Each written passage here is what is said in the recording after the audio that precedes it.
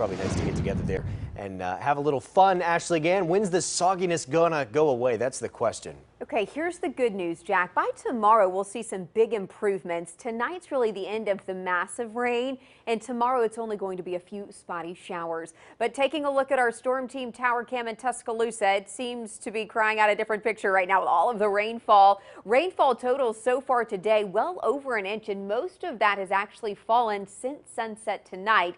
Temperatures now in Tuscaloosa sitting at 71 degrees. We were tracking those severe thunderstorm warnings. They have all since expired, but now there is a line of heavy rainfall pushing through East Alabama from Gadsden down towards Anniston into Lineville and stretching down towards Rockford at this time. This will be making its way towards Lake Martin and then north up towards Anniston, Oxford, and Heflin. So just be mindful of that. And again, right along this leading edge, moving into Lineville, we could have some pretty powerful straight line winds there as these storm systems will be impacting Lineville, really knocking on your back door onto Corinth in about 15 minutes. So just keep that in mind as we roll the clock forward. All of this wet mess is getting on out of here, though. So for the next 6 hours, by midnight, it's gone. And the skies, though, a bit cloudy, especially here in Birmingham. Temperature sitting at 71. But look at a difference just a few miles makes. We saw over an inch in T-Town. Today's rain in Birmingham, hardly half of an inch.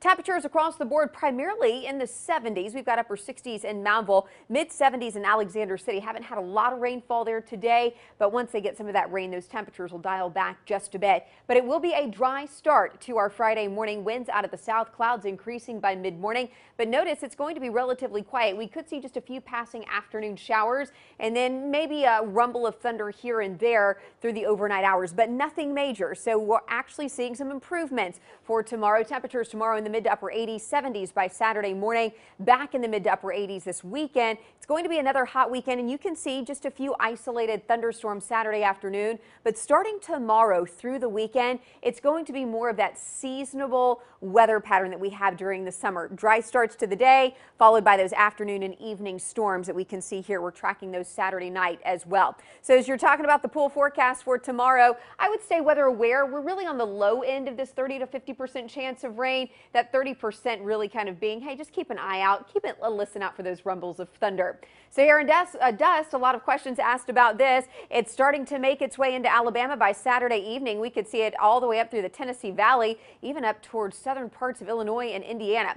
Limits tropical development will make for some beautiful sunsets for us, minor air quality issues, but if we can't get these clouds out of here and the rain out of here, we may not see some of those beautiful sunsets. It's going to be a beautiful weekend at the beach. Could see a few thunderstorms on Sunday down on the coast, though. Staying hot, though, temperatures closer to 90 for the next 5 to 7 days. And that's a look at your Storm Team 7-day forecast.